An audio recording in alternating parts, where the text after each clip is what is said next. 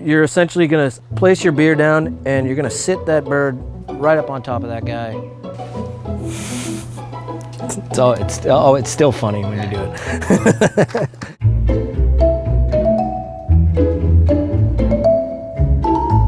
How you doing? My name is Jay Pereira, your neighborhood grill enthusiast, and today I'm going to show you how to do beer can chicken. Beer can chicken is quite possibly one of the more efficient and easy ways of cooking a chicken on a grill. And the idea, at least, is while the chicken is cooking, the beer inside is steaming and keeping that chicken moist, giving it extra flavor. As far as the origins of it go, I have no idea. I'm sure it was just a guy drinking beer and had a chicken around.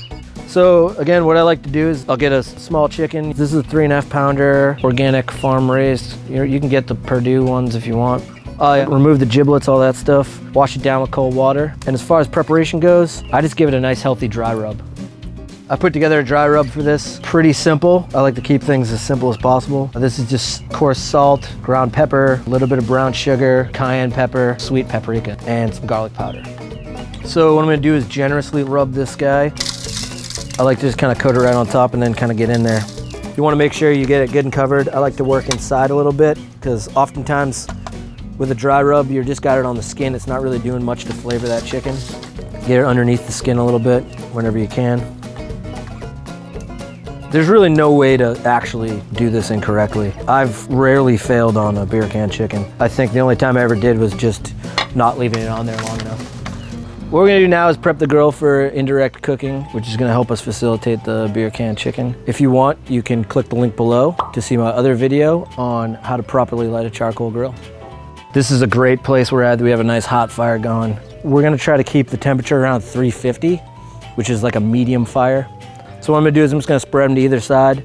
I'm gonna put a drip pan down in the middle. I'm gonna pour a little beer in there, make sure there's no flare-ups, things like that. Also, I don't know if that does anything, but I think it does. The beer in there, can't hurt, right? Yeah. More beer. We'll put the top grate back on. And this thing's good to go. I leave the cover on and I leave the vents open. You get a better airflow and it just keeps it nice and even all the way around. So the next step we're gonna do is insert the beer can. This is the beer that I use to fill the drip pan. So it's about half full. There's a little bit of debate as to what kind of beer to use in a situation like this. I've tried various. I haven't really noticed a difference. I usually go with cheap domestic. It seems to work out just fine. You're essentially gonna place your beer down and you're gonna sit that bird right up on top of that guy as if he owns it. Another thing I like to do is I like to fold the wingtips back, just kind of tuck them back around. Those tend to be what burns like so, like he's chilling. So now we're gonna move the bird onto the grill. I like to use a spatula and tongs. Get that spatula right up underneath there. You're gonna place it right above that drip pan that we prepared. Now this guy's gonna stand up basically like a tripod on that beer and those two legs. This takes usually about an hour to an hour and a half. You wanna lower it down. We're not gonna check back on this guy for about 15 minutes. At this point, we chill. It's been about 15 minutes. This is when I usually, we'll give it a rotate, check to see how the coals are doing, make sure that we're keeping good temperature in there. Since it's on there for about an hour, I usually do every 15 minutes, about a quarter turn, so you got a nice good range of motion there, and then, that keeps things all even. We'll check back in about another 15.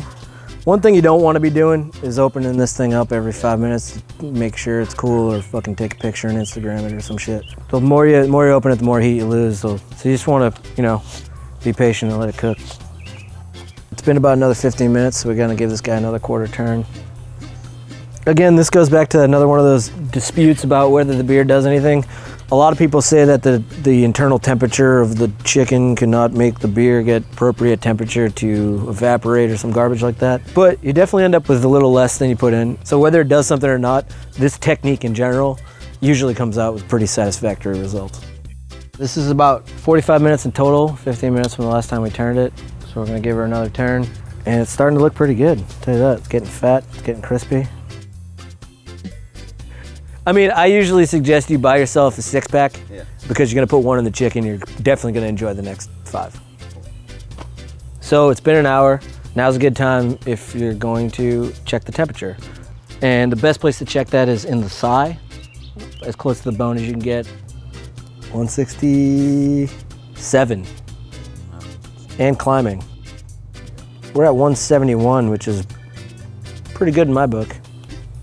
If you don't have a thermometer, a good thing to do is if you were to poke it and if the juices run out and they're clear, that's usually a good sign that you're in a good place. If the juices run out and they're red or bloody or they're white or some other garbage, I'd keep it on for a little longer. All right, so we're gonna take the bird off now. We're gonna let it rest for at least 10 minutes before we decide to carve her up. I like to let it rest upright with the beer still in it. It's a nice little display place. You know, if you got people over, you can show it off. Looks cool. So now that this is rested, we're ready to remove the can from the depths of this bird and carve her up. Removing the can is kind of a sloppy situation. I usually just kind of go right in and $5 to drink that.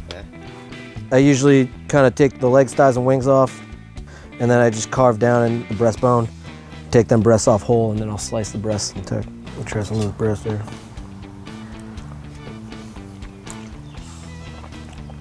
That's pretty good.